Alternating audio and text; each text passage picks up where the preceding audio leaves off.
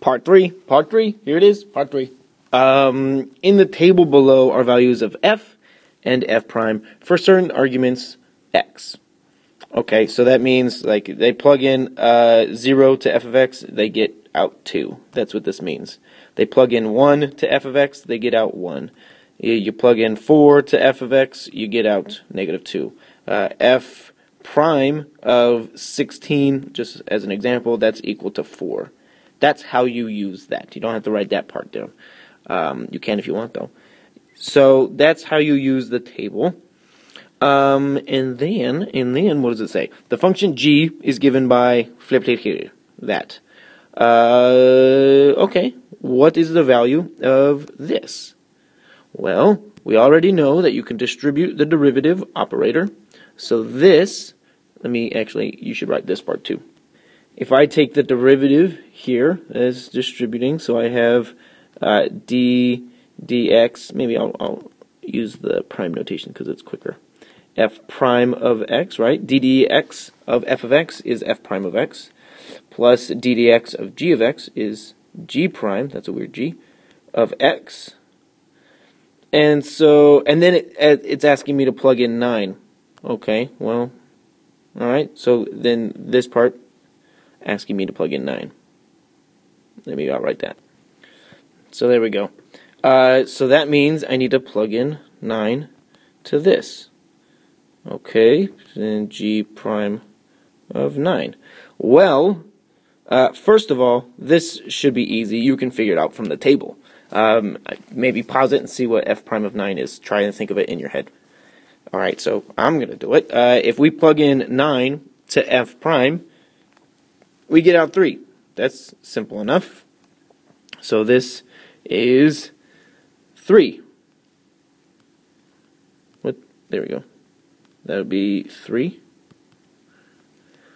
So that's where I got that from. And then g prime of 9. Ooh, that's a little bit more weird.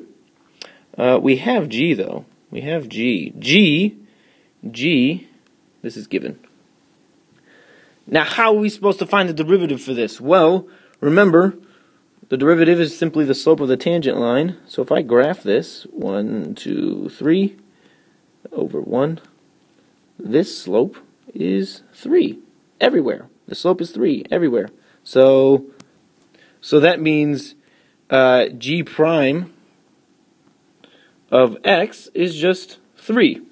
Okay? G prime is 3. Alright. That's nice. If I plug in a 9, well, g prime of 9 is still 3, because it's saying the slope is 3 for any x value. So this part here is 3.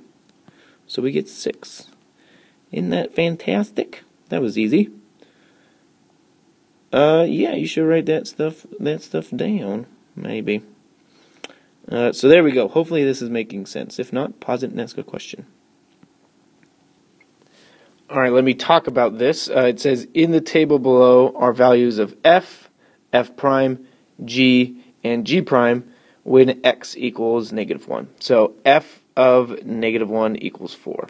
F prime of negative 1 equals negative 4. G of negative 1 equals 2. It's just a table organizing this information. What is the value of this? I'm going to rewrite this. Remember, this means take the derivative and then plug in x equals negative 1. Well, you don't have to write that part. That was on the other one. Means after you have the derivative, plug in 9. Okay, so we're doing that same idea. I think you should pause this and try it on your own and see if you get it right, because I'm going to do it right now. First, I can distribute the derivative operator. Remember, the constants, they just go in front of the derivative operator. That was in the first video. And I just get 3f prime of x plus 2g prime of x. And then now I plug in the negative 1. Well, 3 times f prime of negative 1. This one's an easy one. 2g prime of negative 1. And then I just use my table.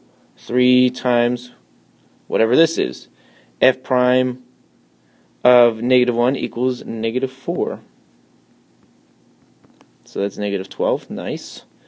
plus 2 times, well, g prime of negative 1 equals 1.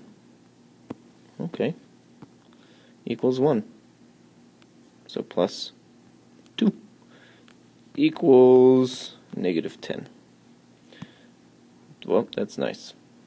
That's easy. Maybe one more example. Again, you should be pausing this and trying it on your own. See if you get the right answers.